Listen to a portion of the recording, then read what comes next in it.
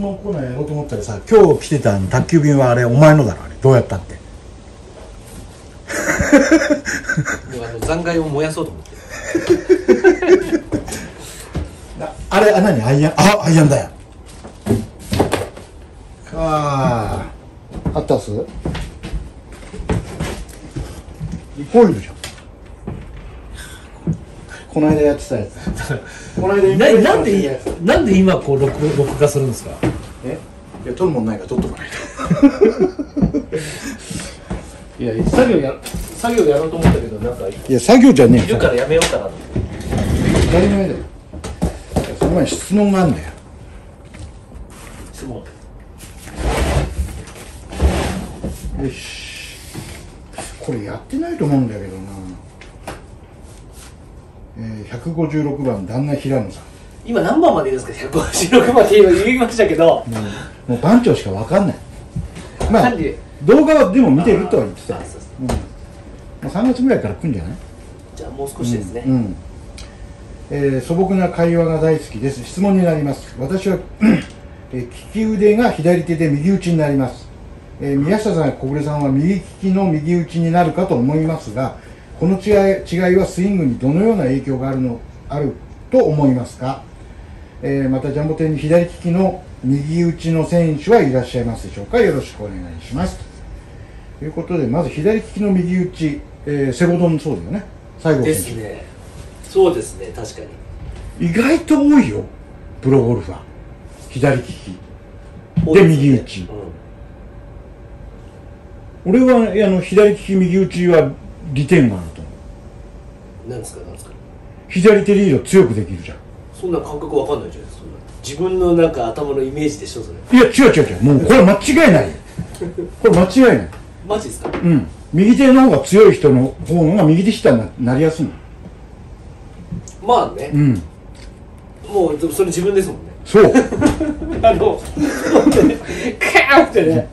だから左利きの方が左の方が器用に使えるし、右と左って左右均等じゃないの。どっちかって言ったら使う方のが筋肉って発達するの。ってことは左手がリードできやすいってこと。ってことは左手リードできやすいってことは球曲がらないってこと。全然筋肉ないですけど。まあそういう人はもう論外。もうゴルフやめて。こういう会話じゃダメなんですか。こういう会話で。いやそういう会話でもいいけど。でもスイングに、この違いはスイングにどのように影響するかだから、まあ、基本的には左手強い方が絶対ゴルフはいいと思う。俺はそう言われるとそう。でもだからって左打ちにしようと思わないですよね、右利きの人は。思わない。だってクラブだから選手はいらっしゃいますか。だからもういいあれだったらもう西郷選手は基本左利きだよね。いや聞けば結構左の人多いと思う。分かんないだけでね。だって左利きの人でも右で箸使うし、でも左で食ってる子もいるじゃん。いる全然いる。結構多いじゃん。そうだから左なんだってねいますよ。分かんないですよ。会話しなかったら本当は左ですっていう人いますもんね。だから右手の強化するよりも左で強化した方が絶対ゴルフはいいの。確かに。右手はどっちかっていうと柔らかく使えるように、要はスローイングだとかそういう練習をしてるのはそういう意味じゃん。僕もやっぱ右クラブはね左。そうだよね。左だからその左手の重要さがあるんだよね。でも50肩40肩で今ダメなんだよね、左手ね。俺もね。だってシートベルトを取るのにさだったら右手でやれって話なんですけど、ハザードもうそうなってきたら終わりだよ。ハザードのさハザードを押すのに見たいからさじゃあゴルフやめて。もこれやめなきゃいけないレベルですよこれ。そう。ハザード押せないんだもん。自分の腕の重さで痛い。ということでまあ左の方が有利。まあどっちも左右均等に使えなきゃダメなんだけど、俺が分析するにはねもうだけど分かりやすいですよね。左手はやっぱり舵だからね。やっぱ舵がしっかりしてないと球がばらけるじゃん。この間久々に一人でなんかこっそりミニクラブやってたじゃないですか。あれどうだったんですか。あ、いや、スイングの形チェックしただけ。さ、本当にさ、スイングするときとミニクラブって形違いすぎるんですよ。何なんですかあれ。いや、わかんない。重さがあるからね。だから片手一本だったら絶対にレードオフ気味のオープンフェースになるから。だからもうむしろさ、開きすぎちゃってる。だから右手ヒッター以外の何者でもない。右手で上げて右手で下ろしちゃってるの。だからゴルフが下手なんだよ、俺は。っていう自虐ネタを入れたところで。っていう感じだね。はい、左手を、しっかり鍛えてください。僕ね、最近思うのは、左手一本の打つのも大事かなと。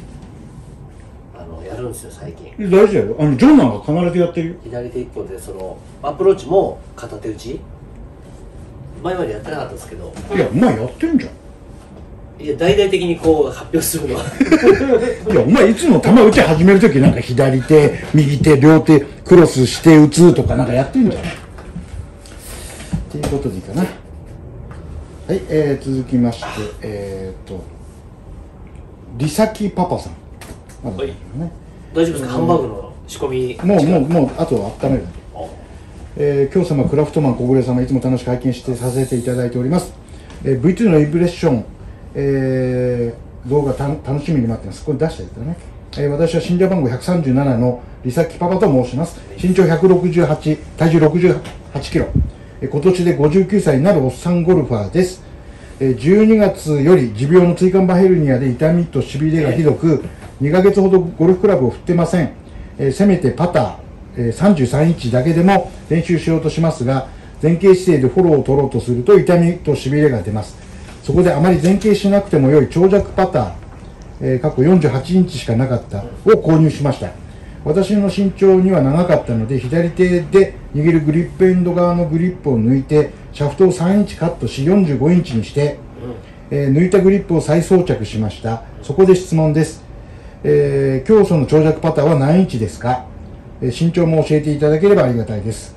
2、長尺パターに装着するグリップの規制ルールなどありますか？よろしくお願いします。ということで、俺は46インチぐらいだよね。ぐらい測りましょうよ。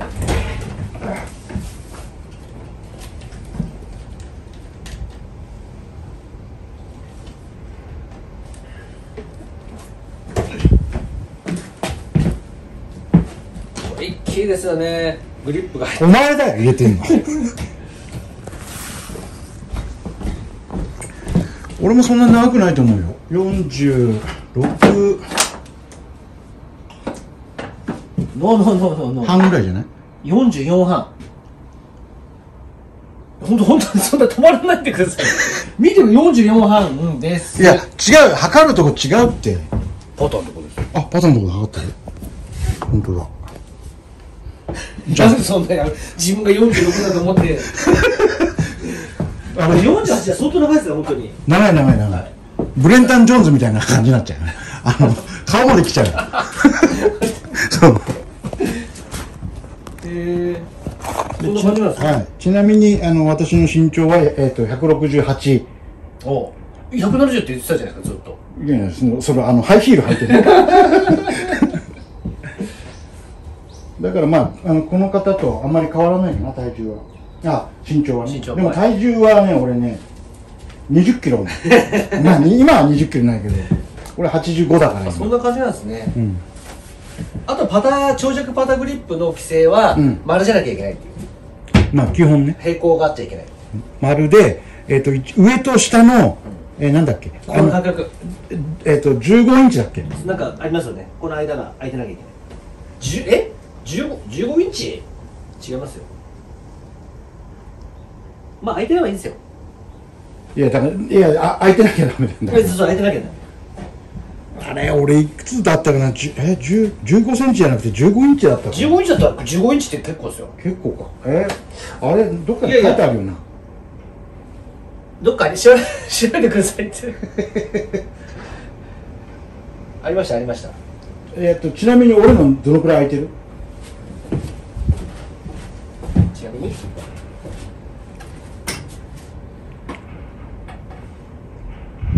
6.5。約 6.5 から7。いや別にこの人いません？いや前長尺規制あったぞそれ。俺ね宮下さんね、これね俺だったらもうここら辺持つから、もっと僕はもっと短かったです。いや俺はもうどんどん離したいの。こうやって下で打ちたいから汚いこれ。いや白だからそうなんだよ。お前みたいにグリップ変えねえから。ねちょねちょになっちゃってる。こうだから皆さんあんまり、ちなみに僕の長尺の方はこういう感じなんで。いやもうそれアンカリングでダメだから今。いやだからもともとね、宮下さんの方も見せてください。3パット8回した。そう俺の場合は親指これでマン押さえ込みこういう形になる。で小指を外に出す引っ掛けでこの時点でここに軸ができるの。こうやってやるよりもこうやってやると緩むの小指が。小指引っ掛ける。正面でお願いします。正面。小指こう90度。そんなに赤くなっちゃってますよ。血が。だからショートパットのもう1メーターとか出さないとき、外したくないときはもうギュッギュッって握る。そんなにギュッって握るのここ。フォロー出なくなっちゃう。で親指を押してくるとバックスイングまっすぐになる。グーッとこうやってやると。それまっすぐはまっすぐじゃないんですけどね。どちらかといえば。そうするとここの肘の面とペース面が変わらないから90度でしょ。ここ90度。90度がこう変わらずにこういうストロークできたら「おいいいストローク」って言って入る。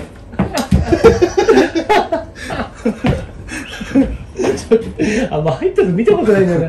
イメージってすごいっすよね。だからそれでちょっと球引っかいたりするなっていう時はちょっと手首グリップと一緒よ。ちょっとオープンにするの。こうちょっとオープンにするの。そうすると引っかかりがなくなる。パカッっていう引っ掛けはならない。その日のね、どんだけ引っ掛けてるその日の引っ掛け具合によってちょっとここを調整する。別にアンカリングしてない。ショットも引っ掛けるし、パターンも引っ掛けるし、すごいっすよね。で規定ルールはね、ちょっと話さなきゃいけないっていうのは昔あったんだけど、それが今もあるのかどうかはちょっと調べてみないと分かんないんで、また調べてインスタかなんかに上げときますということでいいかな。でも僕このアンカリングがない長尺パターンこれ使えないわ。こうギャッギャッとかっていう感覚ないんで。